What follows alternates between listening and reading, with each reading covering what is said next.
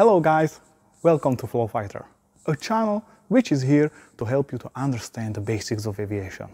Today I will introduce you the concept of the aircraft power plant.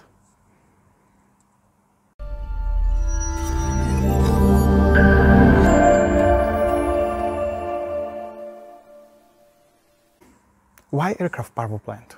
What is it actually? Aircraft power plant is an aviation term which describes the means, a device or concept, which generates the aerodynamic force called thrust, here, which counteracts the aerodynamic drag, which is a counterforce. Aircraft power plant is normally, in such a small aircraft, divided in two parts. First part is called the engine, and the second part is the propeller.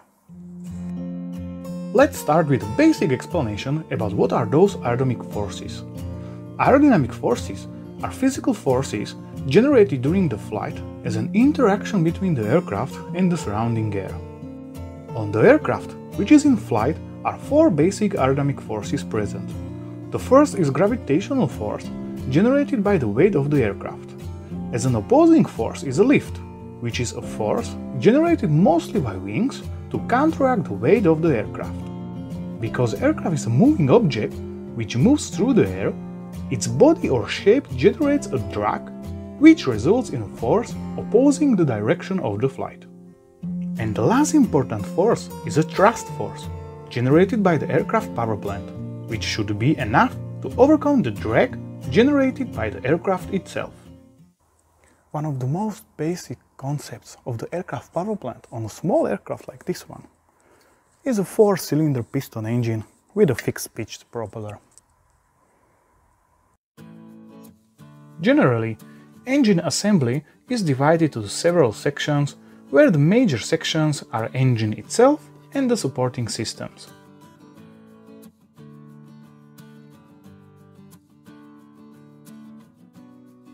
In the supporting system section, various systems are present, like electrical system, consisting of the battery and cables.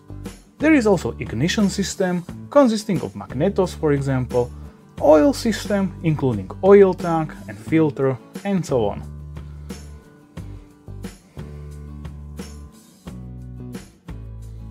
A basic engine type, used widely in small general aviation aircraft, is a four-cylinder piston engine of a boxer type, which means that the cylinders are placed in opposing direction to each other, which provides better cooling and air distribution within the engine space.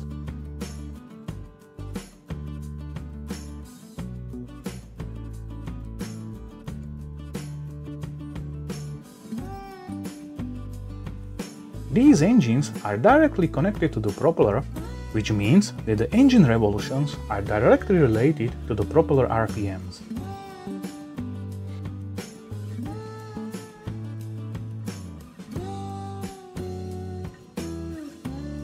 In this concept, the engine has also a carburetor with air intake, which provide a fuel mixture to the engine. However, also engines with direct injection systems are also installed in such aircraft as well.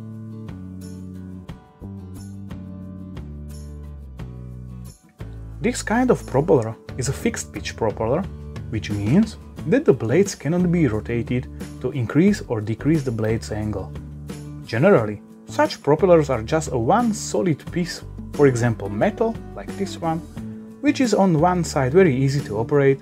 However, such propeller may be ineffective in certain flight conditions.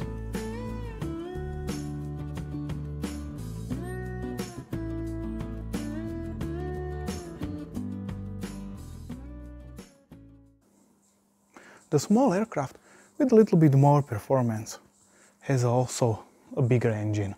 This means, for example, that this aircraft has a 6-cylinder piston engine with a propeller which is variable pitch propeller or a constant speed propeller.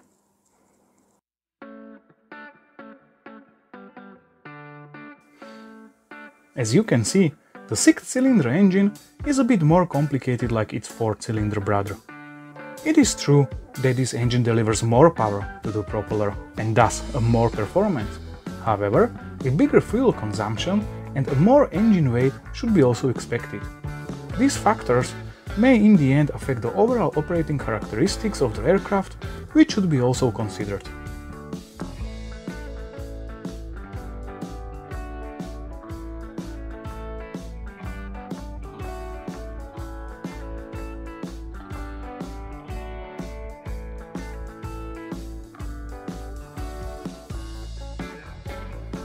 Aircraft, which is equipped with the engine that have a higher performance, is also probably equipped with a variable pitch propeller or with a constant speed propeller.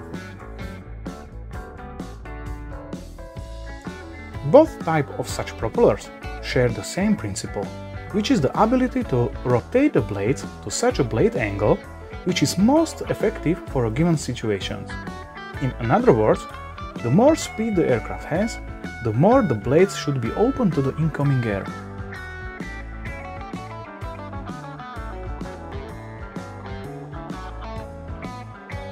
In general, such propeller consists of a hub and a propeller blades.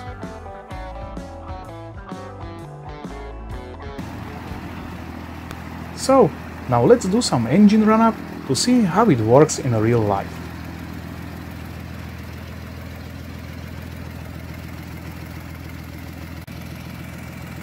Now, the engine is in the idle throttle position, which means that the engine power is set only to warm up the engine. From this point of view, for example, you may see how the engine is rotating the alternator behind the propeller. In order to determine the correct condition of the engine, the whole spectrum of RPMs have to be checked.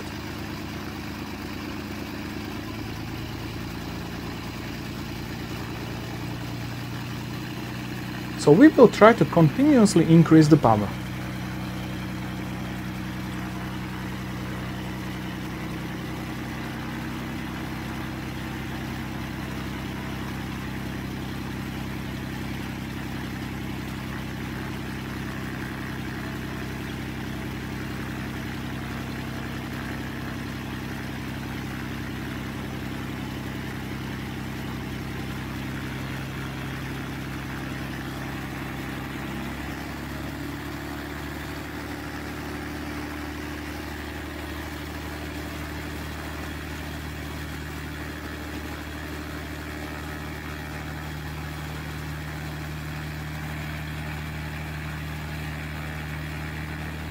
As you can see, the engine works nice and smooth up to the full throttle, where it starts to overcome the braking action from the wheels.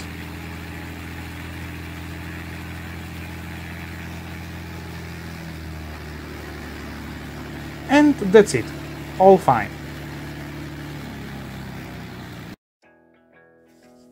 Another type of power plant, which may be installed on the aircraft, is a turboprop engine with a constant speed propeller. For example, this is a special modification of the 206 Cessna aircraft in which a turboprop engine is installed.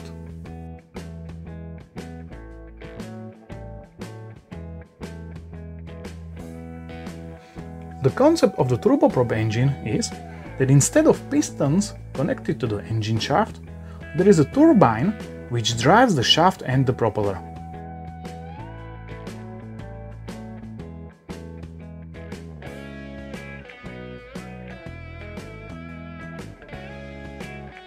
The reason why this modification is so special is that the engine is mechanically connected to the airframe and is controlled by the original means, like in the similar piston variants, with the help of analog instruments.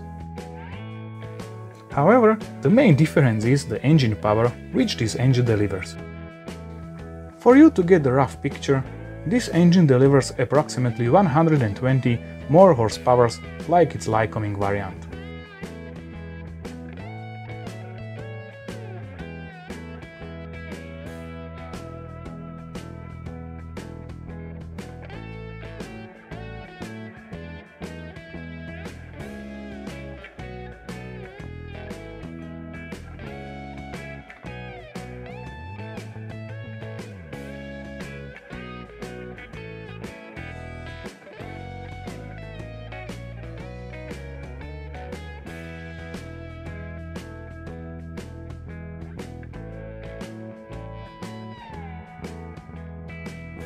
Okay, let's perform the engine run for this one too.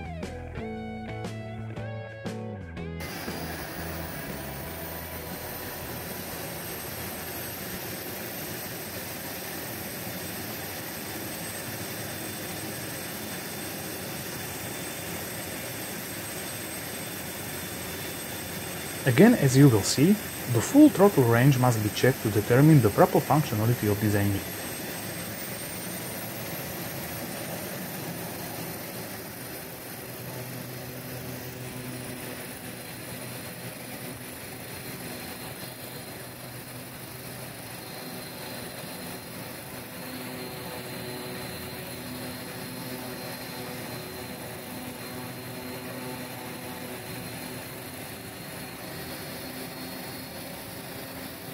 Together with the engine check, other systems have to be checked as well in order to find potential defects. Nevertheless, the sound of the engine is really great.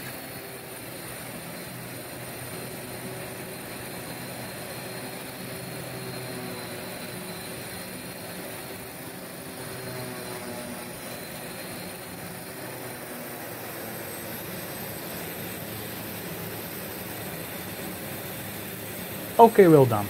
Let's move to the last powerplant type, which will be introduced in this video. For this aircraft, the aircraft powerplant which generates the thrust force is a jet engine.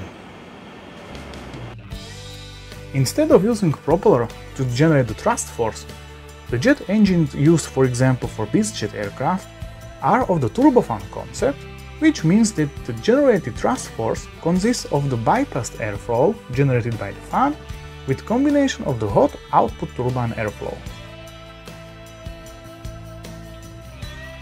The fan in the front generates the bypassed airflow, and behind, the compressors generate the compressed air for the combustion chamber.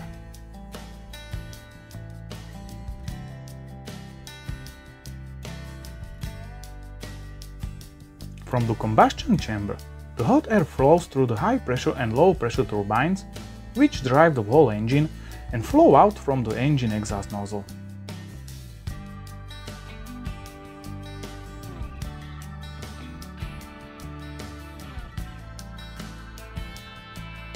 Here we still need to install the chamber and the turbines.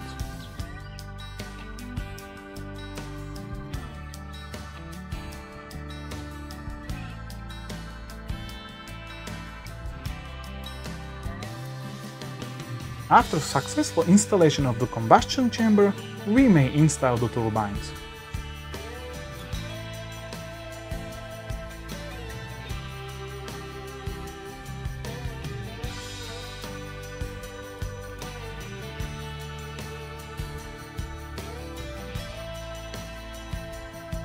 At first, we need to prepare all turbines together with their stator parts. Generally, turbines are divided to low pressure and higher pressure turbines.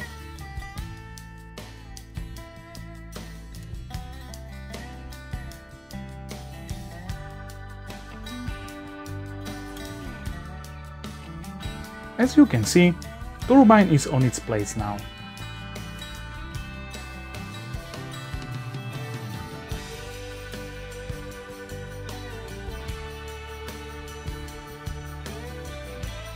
By the way, you can also see on the sides of the engine the bypassed air coming from the fan placed in the front of the engine.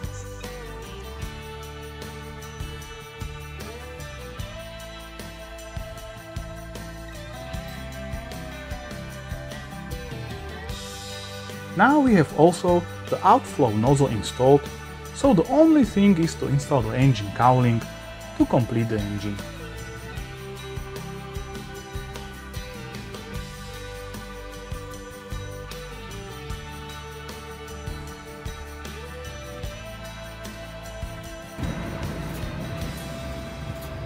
Generally, the jet engines are of the free turbine concept, which means that they can be rotated even when the engine is off. This is called, for example, windmill effect, because the wind is rotating the engine.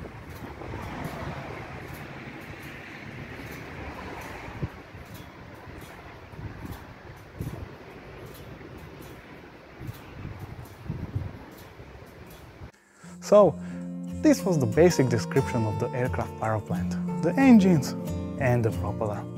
Next time we will talk more about the cockpit and the aircraft instruments. Thank you very much for watching this video. See you next time.